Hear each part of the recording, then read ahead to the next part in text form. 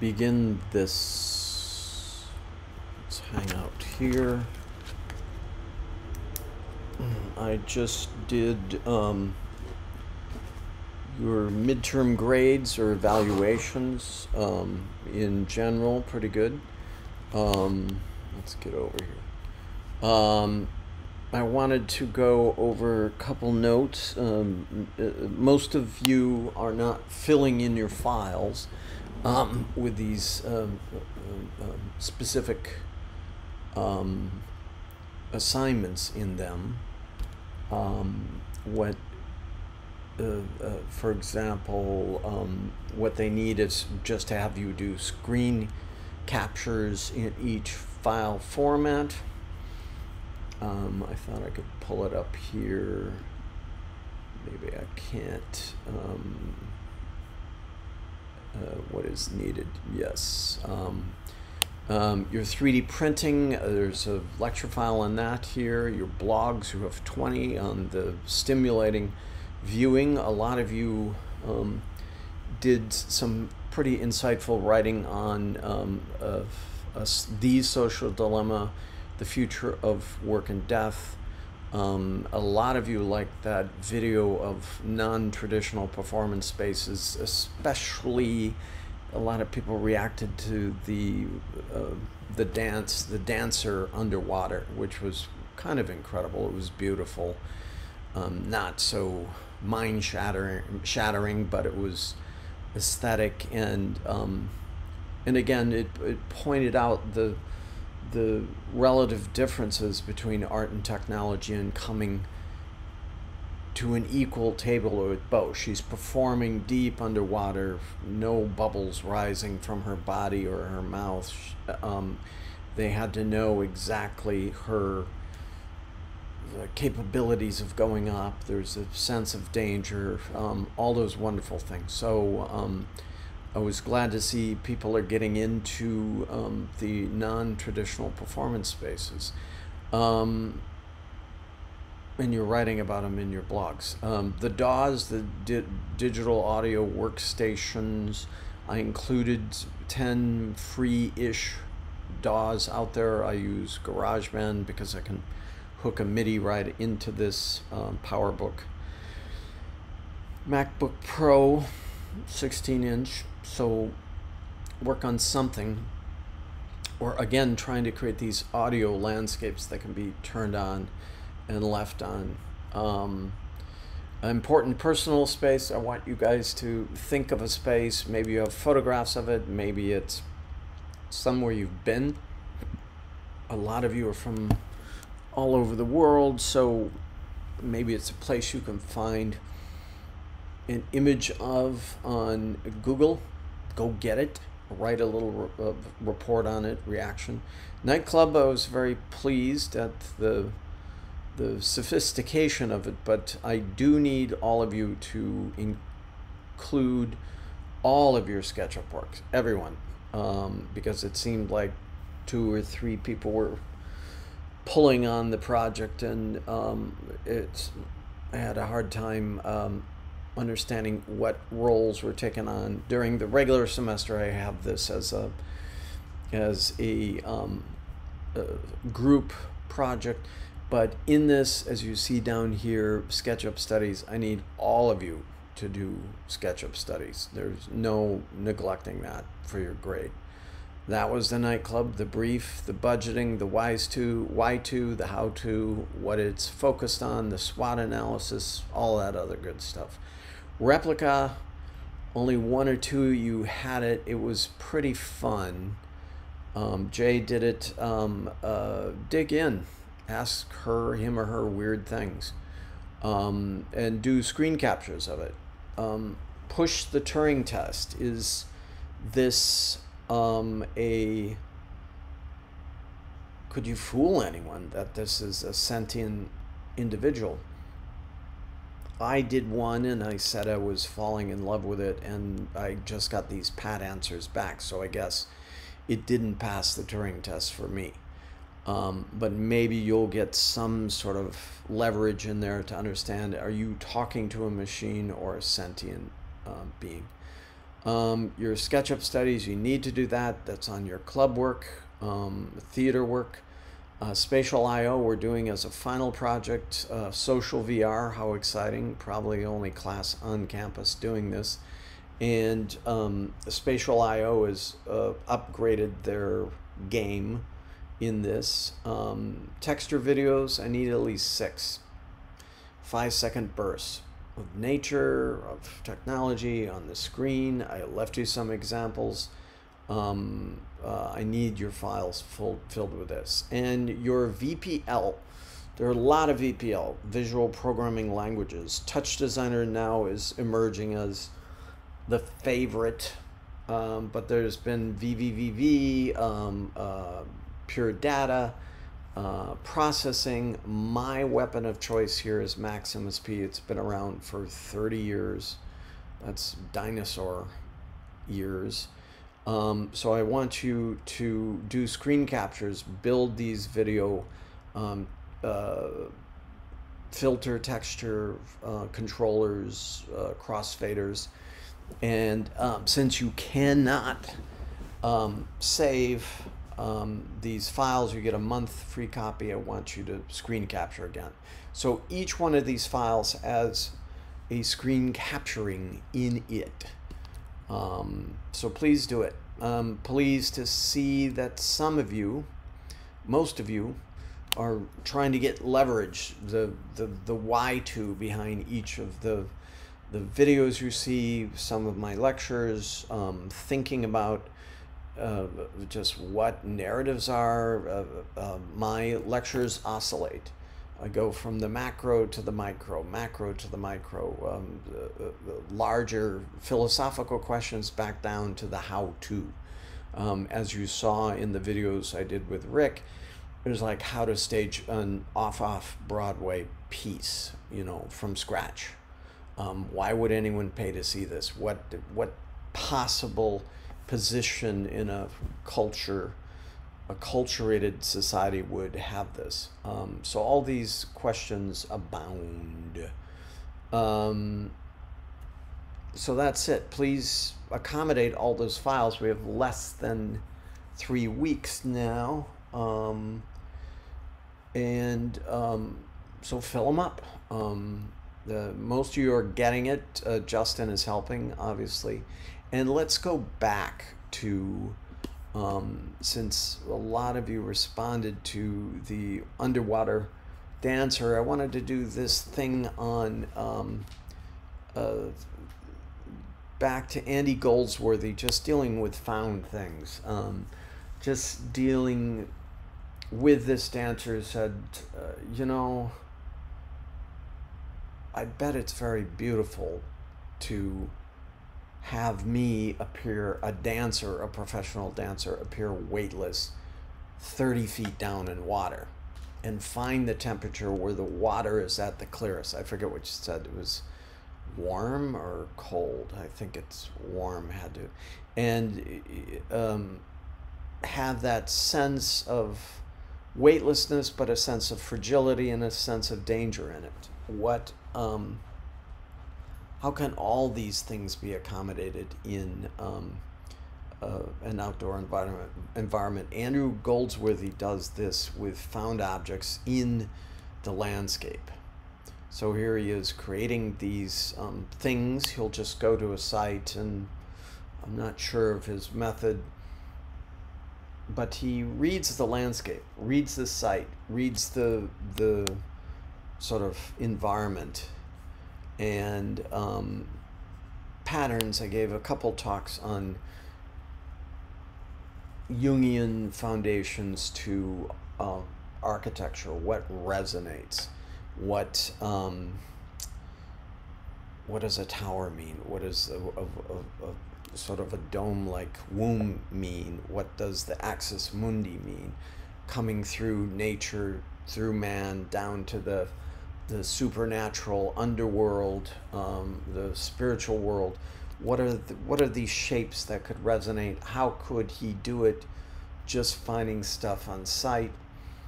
I think he takes a hammer and basic tools to cut with, but he achieves these brilliant, beautiful, tenuous things in the landscape. More tenuous things. Here's one he's most famous for, is this finding these fall colors in the leaves and devising this spectrum with the black in the middle.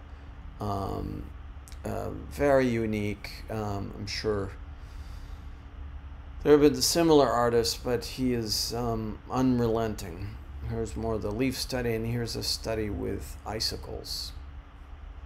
And the reason I kind of showed him with this quick discussion on Carl Jung, Jungian subcurrent, subconscious, spatial things, and I know we get into kind of a lower dialogue, a lower debate when we start talking about race and gender and Jung. So herein I'm talking about Jung and space.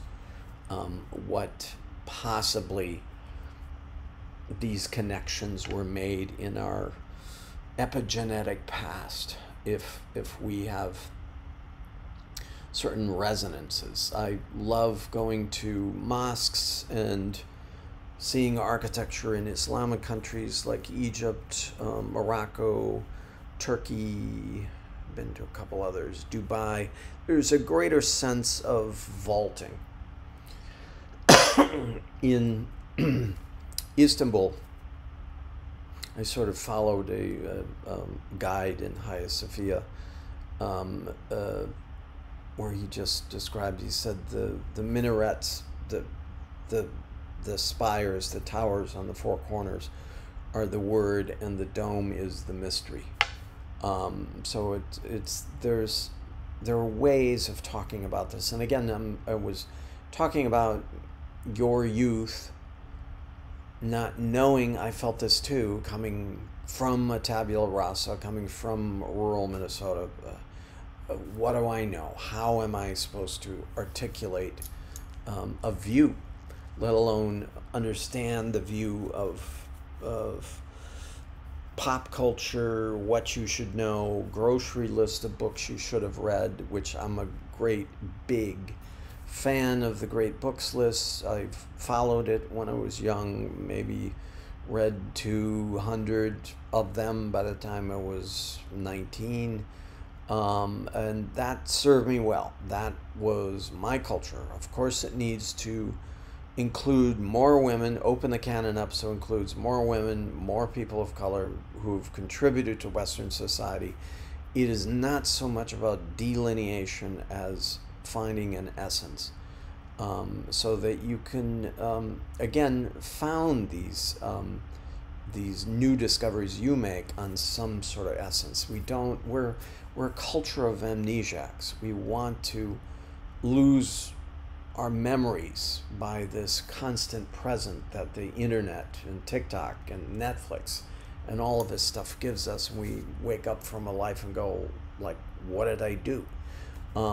If you're Andy Goldsworthy, you got out into nature and made all these weird resonant forms. Here's the great sphere. Here's a kind of a lightning bolt made of frozen ice that he forged up on a stone. He's working magic with this palette of nature. What nature leaves him in northern Scotland. Beautiful. It resonates with the landscape, and so forth. Here's a famous, well, it's his book cover, where he cracks the stones and gives them a color, and then rearrange them. He has a lot in common with Robert Smithson, 2 or 3 women installation artists that I forget. They'll come back to me, who are dealing and making larger scale earthworks out in the American wilderness. Marfa is kind of an artistic community in rural Texas. I'm not quite sure where it is, but Donald Judd had his studio there, and he was an unrelenting minimalist. and his writings on the principles of minimalism are pretty captivating. What does this have to do with providing a stage for a narrative? This is a narrative. This is Andy Goldsworthy's narrative, working out in the middle of nature, finding, procuring from nature, using his curiosity as a vacuum cleaner of vision. But I'm sure perhaps he hits on what trope, what shape, the why to once he notices color, notices form, notice what an early morning in northern Scotland is. He works all over the world now. How would these things be sold in galleries? He's got commissions now, like this, I think, is on a site somewhere. A lot of colleges will commission him to do site-specific sculptures. I don't think he works with people, but these are resonant forms, primitives, almost like modern ruins. They look like ruins the moment they're created. Very interesting. Again, resonates. This is the great serpent wall, which resonates with the Ouroboros, the Jungian archetype of the snake or dragon eating its tail, sort of becoming recursive. The snake in the original paradise, giving Adam and Eve the apple of knowledge. Snakes resonate. Snakes, we have an epigenetic fear of snakes in general, from many tens of thousands of years hanging out in trees and caves where they hang out also, and they're venomous in general. So we have Goldsworthy resonating. It would be interesting to see an interview with him, as what comes first, the sensitivity to the landscape or the preformed a priori idea. Do a snake, do a serpentine form. What is it? And this is just a delightful stone wall. Here he is with gray rocks. Here he is here. We had some younger shots of him. I like his work with ice, which is just like the dancer underwater. It's fragile. There's a fragility. There's maybe he goes very early in the morning before the sun comes up in the fall or spring and does something with ice. I think I was in northern Scotland in mid-January, and it's such a maritime climate that or just a dusting of snow. It would kind of dust. But it was fairly, by East Coast standards, it was fairly warm, and so forth. Here, his ice works. Here, more of his famous works. This tree in the middle of this cut rock thing is famous. His ice spiral around a tree. Again, all of this. Here's a so-called spider web. Here's the vortex of original axis mundi. You can apply. Oh, this is beautiful. The green leaves to the yellow leaves to the red leaves to the black leaves. This is amazing. Sensitive work. Here's his ice examples. This discussion here, more of that on ice. I don't even know how. Oh, we have the ladder there so they can do it carefully. Again, this is a sensitivity. This is a dialogue with one artist, with nature, in that Jungian sense. He's an individual human being, sort of aligning himself with nature, whether he or it, or whether we feel a third sort of spirit or connection through a profundity, that's neither nature or human, but a third thing. I don't know. These things portend that. They portend that they are creations. They don't belong in galleries. They're outside of the galleries, like the woman dancer in the 30, 40, 60 feet of water. But then you have this subject that takes over, the subject of photography, recording, archiving. Not a lot has been said about the nature and importance of archiving, even at the moment when we double the compiled knowledge of civilization every 3 days now, or 3 hours, some absurdly short thing. Here's his ice studies, more stick studies, and this was again a discussion on where to, how to. You say, I chicken and egg. I need money to start working. No, a truly creative person is continuously working. That's why I wanted you to have a sketchbook. That's why I've had a sketchbook since I was 3 or 4 or 5. Can't remember. They're all old. But daily, to respond to the environment, not just take a photograph. They're fun. The whole idea of the cell phone taking these photographs has expanded society. But look at the beauty of this, of photograph. That, I don't have it in the syllabus, but this is actually a good exercise for a team project when I'm back in the fall, is to create these resonant Jungian architectural spatial objects somewhere out there.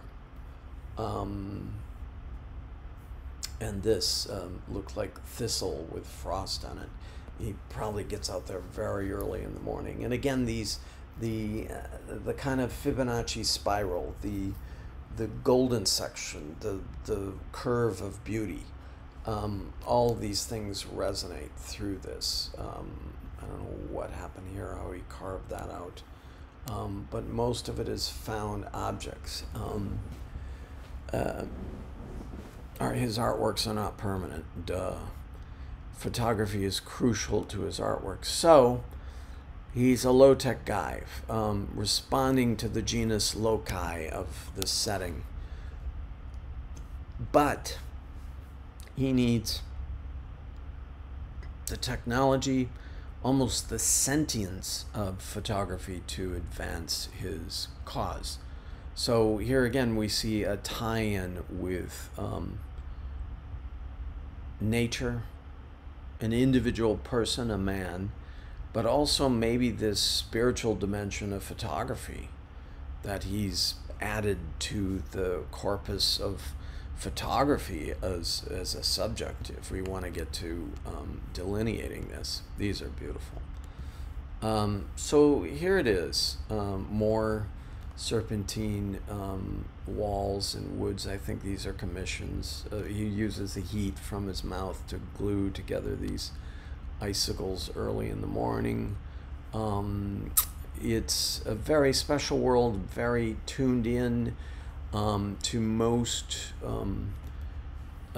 so-called materialist, fetishist, bean counters, logicians. This might seem to be crazy, but just look at the beauty in how this is composed against the landscape. The act of consciousness on the landscape. Again, where is, as Kant says, the noumena? Where is the unspeakable? Where is, Kant said, we to philosophize is to sin. It's we're on this thin crust of phenomena that encompasses this sphere of what we might know. To chip away underneath toward the noumena is to sin, said Kant, because we have to deal with, in order to be rational and to make a system of evaluation for ethics and aesthetics, we can only practice. This was very groundbreaking in terms of German idealism. We can only use concepts. Later, Wittgenstein took this to mean language, When we say what is love, love is different for many different people. So this is part of and I look at his work and wonder, where is the spiritual in that? We tend to see this, oh, it's just a guy with a camera going out there doing crazy things with a landscape. But it is somehow this whole alignment, nature, this guy, Andy Goldsworthy, something he's pointing to. He, or maybe nature is pointing to it, or maybe the camera is pointing to it. And I don't mean this literally. I mean it in the sense that Kant, then Wittgenstein, meant it to say there's a meaning in there somewhere, this dark morass, or one day logical positivism and science, procedural science, will figure out all these things, or will only deal on a nominal level. It's still bounded by this concept of death. We watched that film, The Future of Work and Death. Your life is bounded. So even if you get your memories uploaded into a machine, you'll still be disembodied. So this object, Goldsworthy's, oh, look at that, that's so beautiful. Objects point toward realms to which this becomes a language, pointing toward realms, pointing toward itself, making the camera point at it, making Goldsworthy go out there, making him have a dialogue with the land. This is all, in Kantian terms, work on the phenomenal crust. And certainly I feel the resonances with the nominal world underneath, the world that is not pinpointed by language. Kobienski, the great semiotic sociologist, said looking for meaning with words is like looking for the darkness with a flashlight. And so thus we need works of art, we need tropes pointing at it's a system of pointing, not descriptive words. It's a system of alignment. This is nature, this is a man, this is a resonant form, this is ice, this is fragile, like the dancer underwater, this is completely fragile. Half a day or just the morning, the thing will fall apart. So he's working the timing with the camera, just like the underwater dance.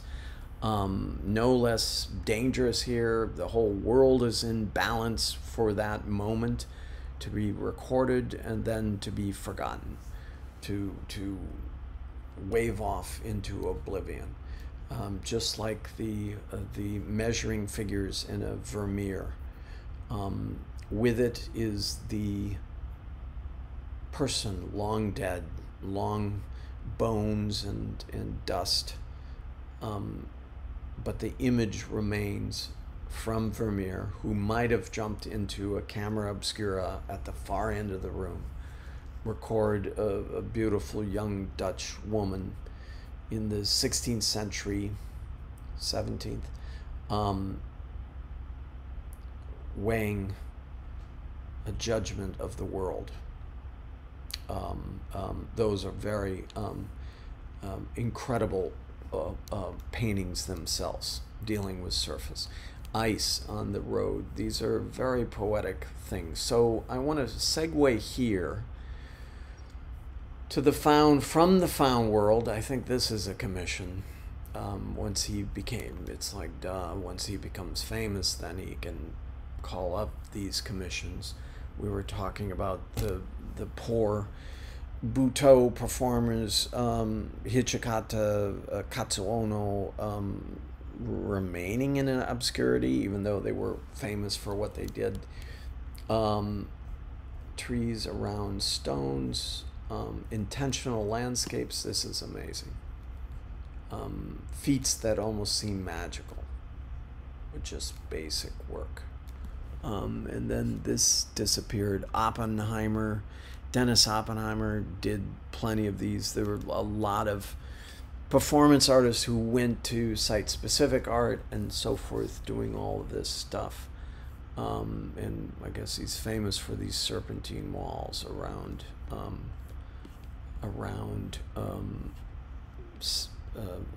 trees. These are the spaces, the designated spaces. If we had a flashlight of language speaking about theater, we'd shine it into these spaces and say, I know what theater is now. I know what staged performance and performing houses are. This is a music hall, so they're not concerned with, they probably have stage lighting up here, but they're there to hear the sound. It's a beautiful space. Types and forms of theater. This is kind of a hybrid. It's in the round, it is a thrust, and they created a background for it. So I've shown you a lot of site-specific work, the dancer underwater, the Buteau performers, the Rick and I going into an old office space on 36th Street that Orietta turned into a white box, a tabula rasa. These are anything. These are devised pieces and so forth. So these hold surprises in the Arena Theater is the Royal Exchange Theater is fun and mimics the Globe, which was originally a bear and bull baiting pit where they tortured bears to death and bulls for money and gambling. So these became places of epic tragedy of Shakespeare, the Committee. Thrust stage. I had done some early work at the Guthrie and the thrust stage there, which was famous. These tended to downplay the scenography, not creating an illusion, and upplaying the language and the form of the body, the acting. So writing, acting, directing down into the audience is supposed to, a lot like the Greeks too, to render something between a Brechtian stage, where Brecht constantly talked about not suspending your disbelief in this stage work. In stage, I love these things. I love the industrial look of these things. I even kind of recognize this. The end stage is a very popular type. There are a few new spaces in New York like this. The environmental theater space was way big. I've designed quite a few of these. The famous one is this Royal National Theater, The Mysteries. This certainly is what Sleep No More is kind of about on steroids, because there are 40 rooms for this, all very well done with detail, scenographic detail. Go and see it if you can. The Black Box Theater is fun and important in getting around to a theater of ideas again. Empathy, close empathy with the actors, charging up your mirror neurons to jag you into some sort of immediate empathy with the players. Studio theater, now they're just doing variations on the box. Many people like flexible staging. They're developing a season, a repertoire. They want this all over the place. The Orietta space is similar. We came in with the baffles, the periactoi, I called them, but they were white baffles on wheels, and could reconfigure the space in a matter of minutes. Courtyard theater, much like the Blackfriars in Elizabethan England. The Newman Theater for a New Audience, I think it is, in downtown Brooklyn, right across from BAM. BAM has the Majestic, which is a redone vaudevillian theater by Peter Brook for a production of Mahabharata, and they kept it. The main opera hall is an opera hall. They have a new performance-like space next to it. I have been going to BAM for years, Brooklyn Academy of Music, and it is a place where you can see important international performances, theater, dance, opera, and so forth. Proscenium, like you have arrived. You are in the birth of the bourgeois in the 19th century. You are looking across at other interesting, attractive people. You're looking at the stage and the ideas it presents there. Have no doubt that this is an event. This is an event that incorporates you also. You're in there. People could be dressed up, could not, could be a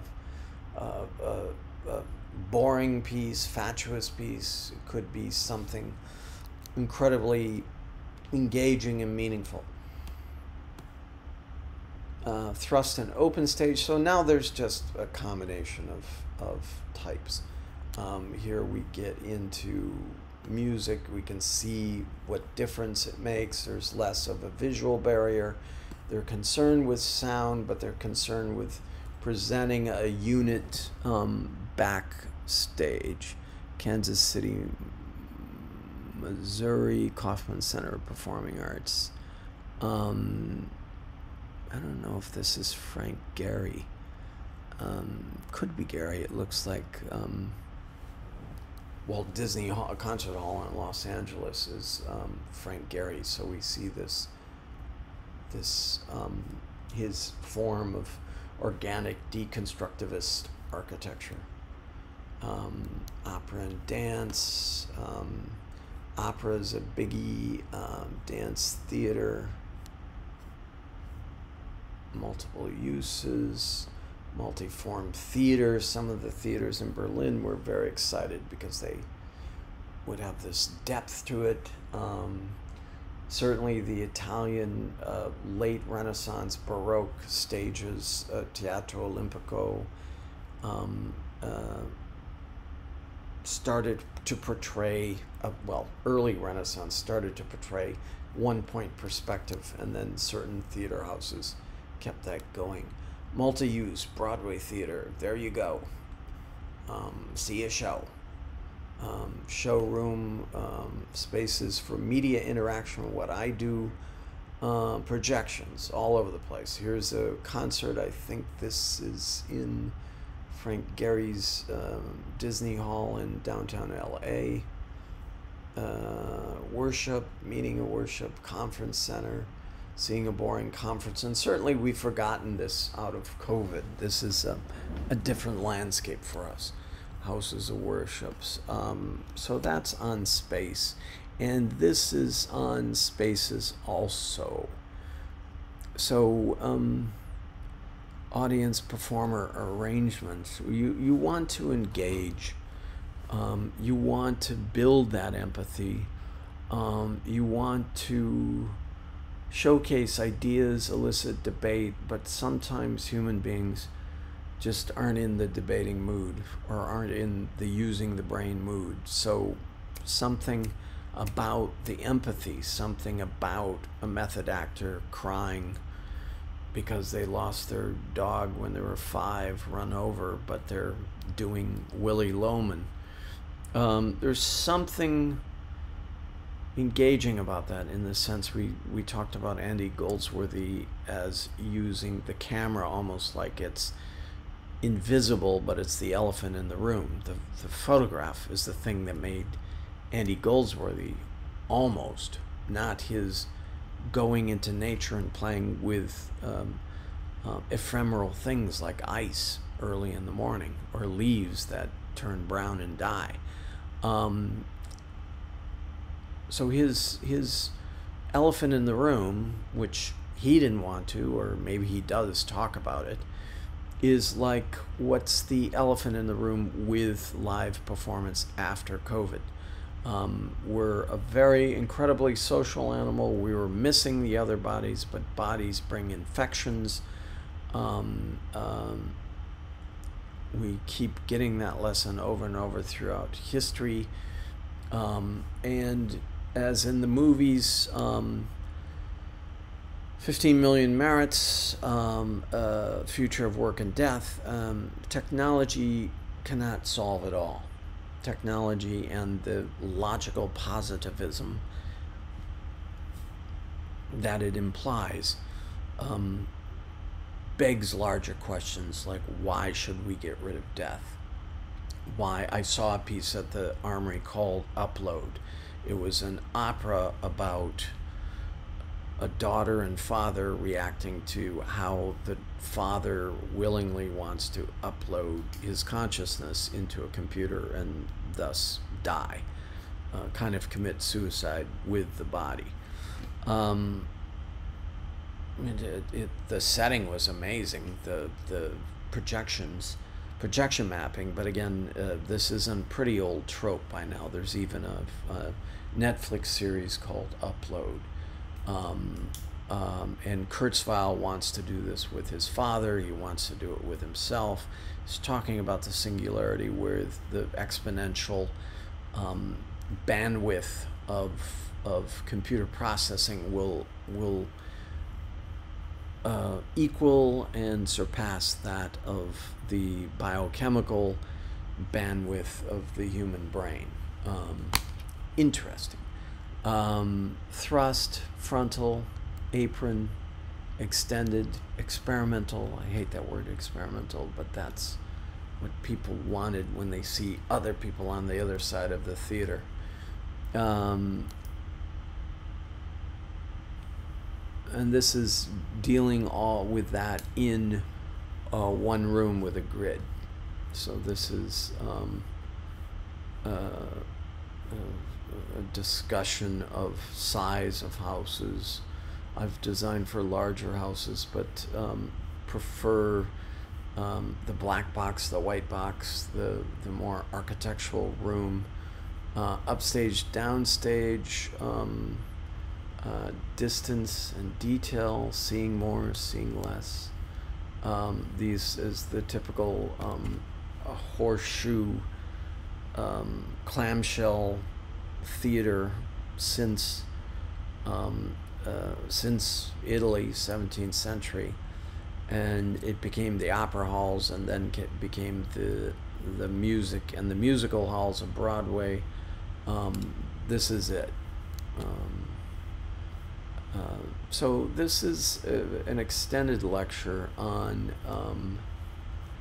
and these are attendant sound waves in that space.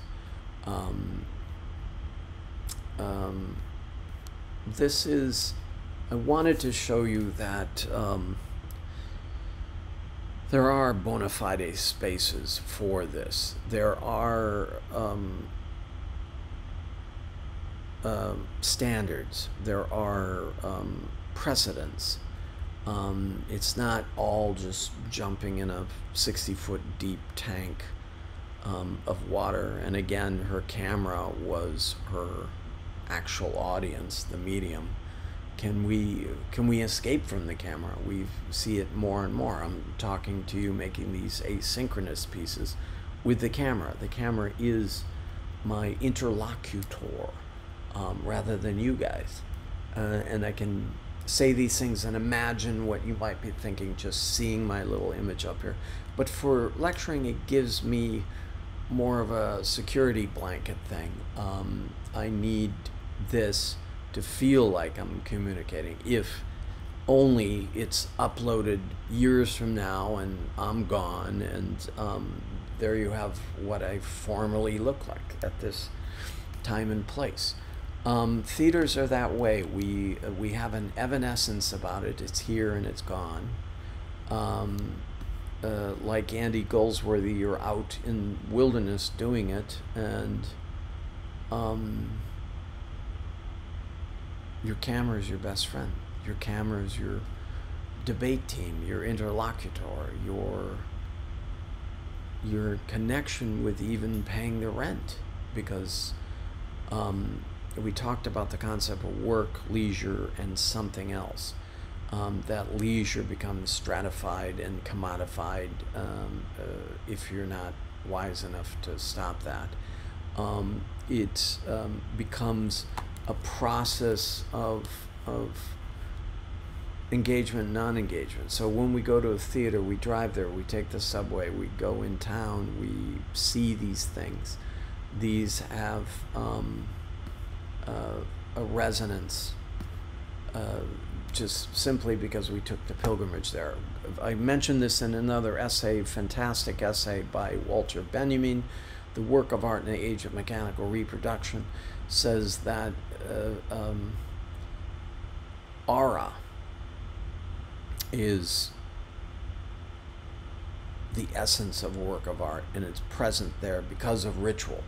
He, like all of these people, Kobayansky and all these people, Kant and Wittgenstein, or maybe inspired by Kant and Wittgenstein, saying that it's an aura. We don't know what it is, but there's some aura that started from the ritual value of cave paintings, and there's a ritual process of embodiment going to do these things, like Andy Goldsworthy, like a cave artist, going deep to paint pictures. And Benjamin said that is the thing that withers in this era of mechanical reproduction. And he was talking about mechanical reproduction, photography, industrial processes, early automation.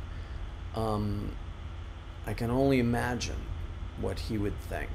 And he was basically killed on the border of Spain and France trying to escape Nazi agents, as he was a Jewish intellectual who didn't leave Berlin in time because of his books.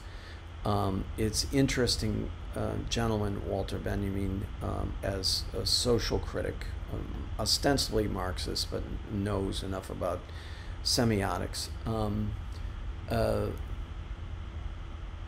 The work of art, the aura, is that which withers in the era of mechanical reproduction, meaning that the more we punch these things out, they lose their mystical aura value. And in a sense, just like Andy Goldsworthy, to go to a theater and see a performer. I saw 4 hours of a Eugene O'Neill play, performed by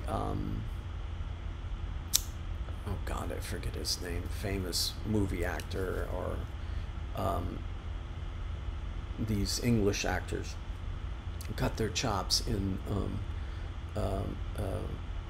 classical drama.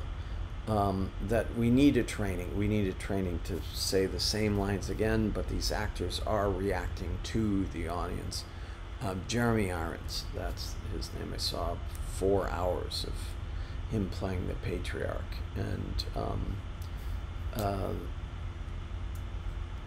this is interesting. What are they trying to achieve by replying, citing these lines again and again? It's a different. You saw the movie King Lear with Anthony Hopkins. There's a difference with movies. Apart from this little object you wind up and set go, there's post-production and all this other stuff attended with that. So that's a quick discussion on